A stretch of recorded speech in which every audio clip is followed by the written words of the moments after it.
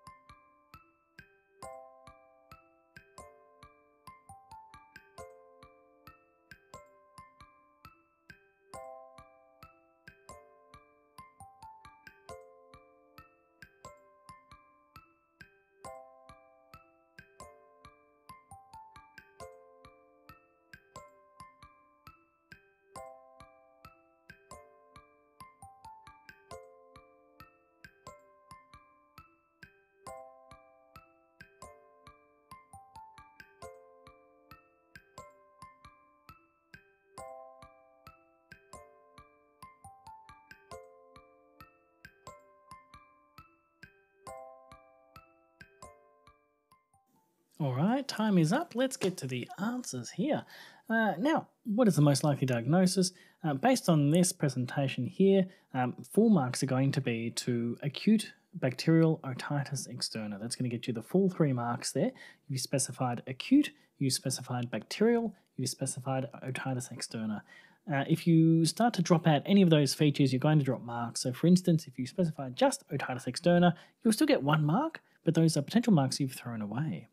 Now, what are the things here that would help make me think that this is more likely to be something like bacterial otitis externa compared to fungal? It tends to be really the discharge. So here we see that red kind of scaly skin, almost cellulitic type appearance. That tends to be a lot more classic for bacterial infection, whereas with the fungal infections, we see a lot more of the kind of discharge, fluffy, white, kind of mucky stuff. A lot more purulence to the discharge compared to the bacterial infection there. So in the scheme of things, this is probably going to be bacterial. Now, of course, this could also be an acute facial or periauricular cellulitis. There's not quite enough in there to make me say this is going in through cartilage. Certainly the rest of the ear isn't looking as inflamed. It really is predominantly that canal there. Again, if you were to kind of miss out on some of those other defining features, cellulitis would still get you 1 mark probably, but lacks that specificity of the acute bacterial otitis externa. Of course, you can't really exclude things like allergic contact dermatitis or irritant contact dermatitis in this kind of setting, even though they've specified there's no previous skin conditions, no previous, no new exposures, I should say. It is one of those things you have to keep in the back of your mind. Patients sometimes forget things they've come into contact with, or it may be something they've held up to their ear, a new phone. Great, hit the microphone, that's fantastic. They may have a new receiver on a phone or something, or a new earbud, that's the word I'm looking for, that they could have used without thinking, or they could have borrowed a friend's earbud without thinking. We are not the greatest historians, is what I'll say. So something I would keep in mind here.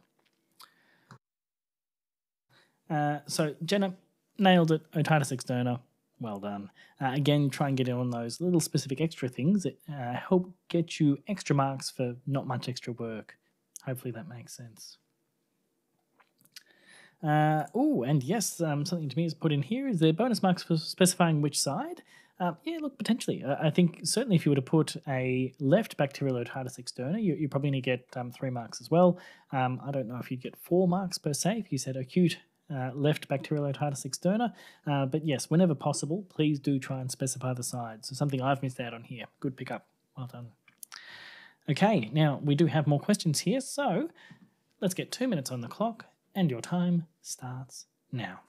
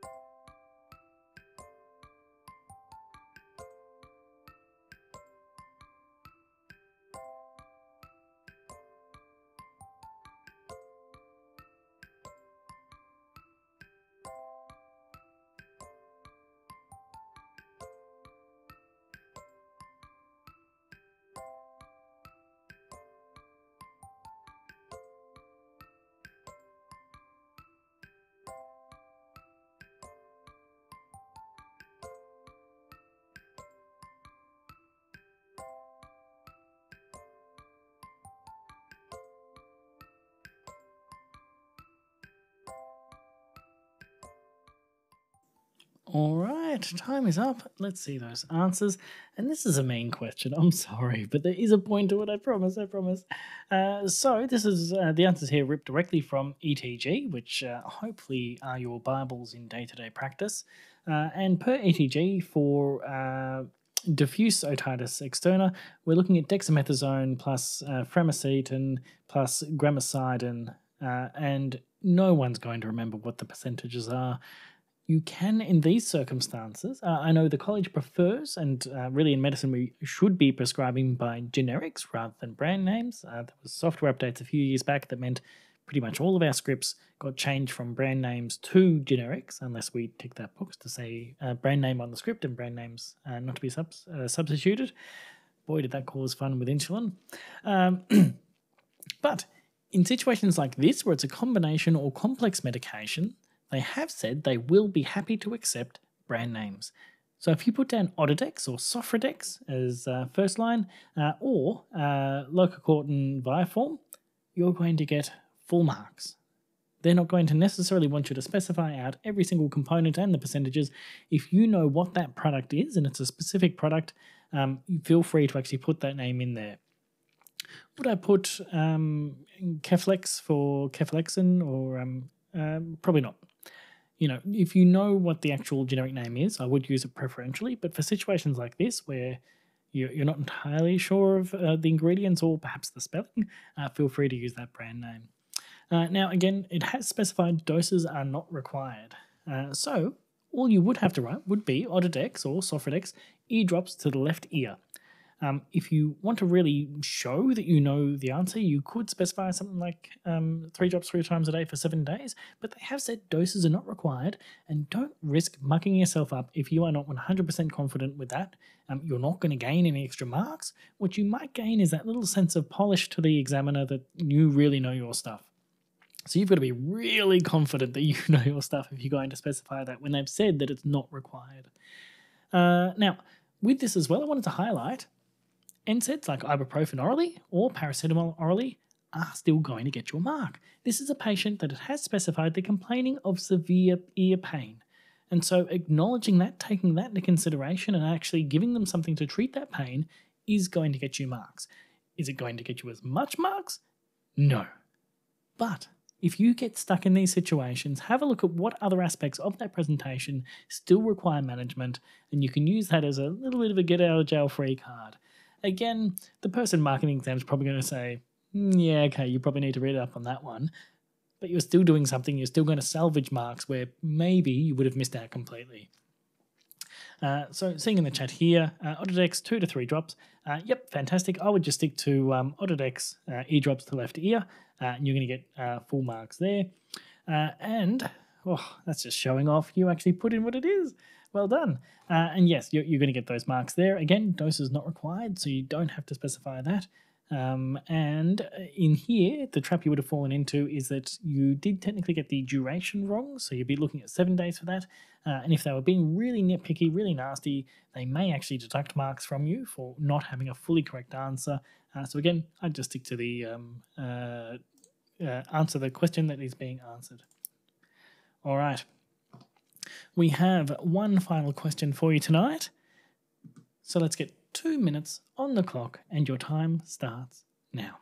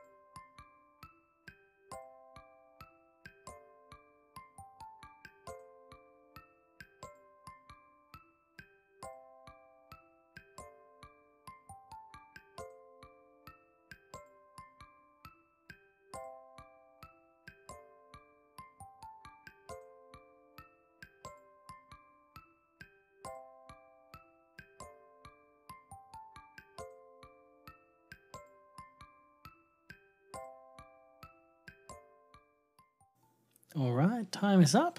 Let's get to the answers. So again, we're talking about non-pharmacological options, and really the key to treating otitis externa properly is to try and get that ear bone dry. Any kind of moisture is just going to be that culture medium that promotes ongoing growth, so you want it to be as dry as possible. How do we do that? Dry oral toileting or mechanical suction by a healthcare professional. This is something that I think probably used to happen a bit more often in general practice than it does these days, but I'm sure most of you will have some kind of hearing care or testing facility nearby that does offer this as a service. If you're not sure, give them a quick phone call and just see what they do have set up there. Most of them will have mechanical suction available. The really good ones will have microsuction available, which is a very bit more specialized setup, but works really massive wonders for these kinds of cases here. Now, of course, they can just do dry mopping of the ear with rolled tissue spears. 6 hourly is the current recommendation until the external canal is dry. The recommendations come from ETG. You don't want to traumatize the tissue too much by doing it too frequently, which can, again, just promote infections. So 6 hourly until the external canal is dry. You can try earplugs as tolerated during water exposure. This is one of those situations that often the discomfort and the pain from all the swelling there limits its use, but can be something to try. Wearing a shower or bathing cap during water exposure will also get your mark there, but there is a little bit of grouping that would probably be involved here in terms of using earplugs or wearing a shower or bathing cap. It's the physical occlusion of the ear.